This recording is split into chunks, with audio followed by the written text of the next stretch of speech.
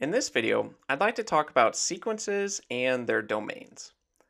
And in previous videos, when we talked about sequences, we assumed the domain would be which term number we're on, where we start at term 1, then 2, then 3, then 4. And that's often how it's written, but it doesn't have to be written that way. We could have called this first one 0, then 1, then 2, then 3, or you could be a little bit more exotic with it. Maybe call this 4, then 5, 6, and 7. You just need to be consistent, and when writing a formula, you need to make sure that it works with those numbers. So let's consider this specific problem. We have an arithmetic sequence, 10, 12, 14, and so on, where notice that our common difference, going from one term to the next, we are just adding 2 here. And if n is an integer, which of these functions generate the sequence? And this is another important point. In our previous videos, we've talked about how the term number has to be a whole number. So we, in general, do not have fractional or decimal term numbers. We just have 1, 2, 3, or something like that, where they're whole numbers. So in this case, we know that n is an integer, and we just need to figure out which of these actually generates this sequence, which has a common difference of 2 and starts at 10. And it could be multiple answers, so we need to check each of these. Now for this first one, notice that the domain starts at -2, since it could be equal to -2, and then increases in whole numbers. So -2, -1, 0, and so on. So what we can do here is just plug in different n values and see if we get back the actual sequence. So let's start with n is -2.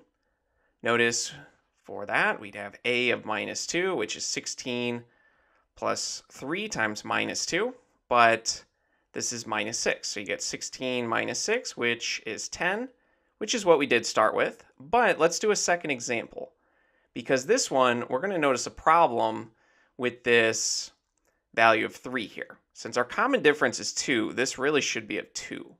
But let's just check that other example. So when n is -1, the next integer in the sequence, for our domain, we have a of -1, which is 16 plus 3 times -1, or just -3 in that case. And we know that 16 minus 3 is 13, which is not the next term in the sequence. So A is not one of the correct answers. Now let's try B. And again, we're just going to plug in different n values. This time it starts at -1, then goes to 0, 1, and so on. And so we can start by plugging in n is -1 here. So this time our sequence is called B. So B of -1 would be 14 plus 2 times -1, or 14 minus 2, which is 12. And we should get 10 here. So this is not correct. B is not one of our answers. And going on to C. Now C, you can notice, again, has that 3 here. So it might start at the correct term, since if you plug in 0, this will just go away.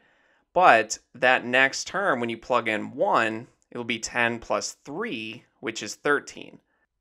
So we at least need this factor here multiplied by n. This needs to be the common difference. So this is our last candidate, and it does have the correct common difference. And for this one, starts at 1, then goes to 2, 3, and so on. So let's plug in some numbers here.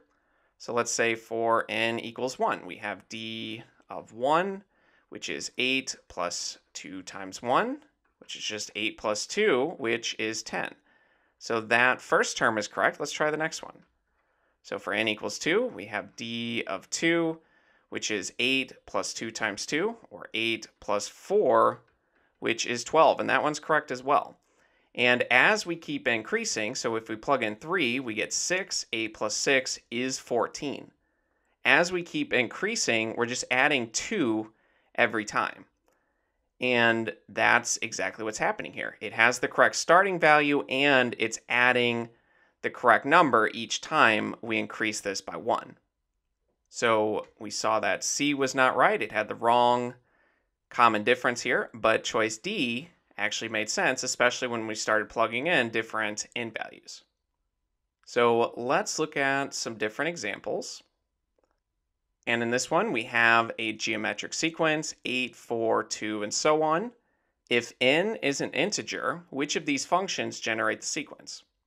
And notice that from one step to the next, this one has a common ratio where we're multiplying by a half, or we're essentially dividing by 2. And you can see that in each of the formulas. They have the correct common ratio. So we'll have some starting value and then multiply by 1/2 repeatedly. So basically, we just need to figure out which of these has the correct starting value, which should be 8. And to do that, we're just going to have to plug in numbers for the domains that they give us. So this one is 1, 2, 3, and so on. This one starts at 2. And again, they're increasing in whole numbers. So let's go back and start with A here. So for this one, we're going to plug in n equals 1. So A of 1 is 8 multiplied by 1/2 to the first power, which is just 1/2, and 8 times a half is 4. And that right away is wrong, since the first term should be 8. So it can't be A. Now let's try choice B here. We'll just, this time, start with 2, since its n is bigger than or equal to 2.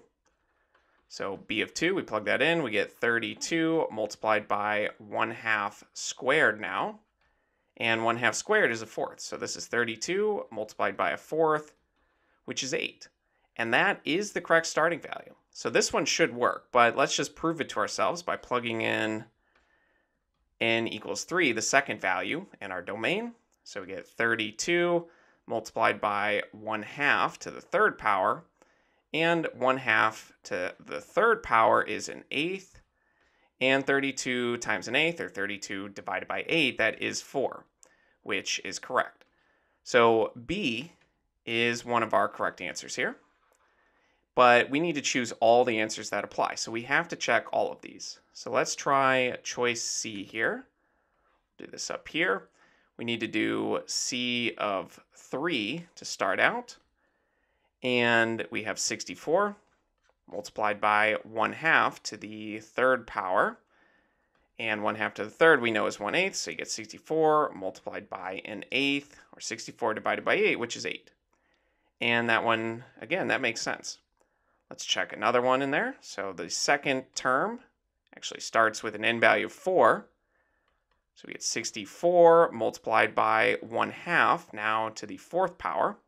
And 2 to the fourth is 16. So this 1/2 to the fourth becomes 1 over 16.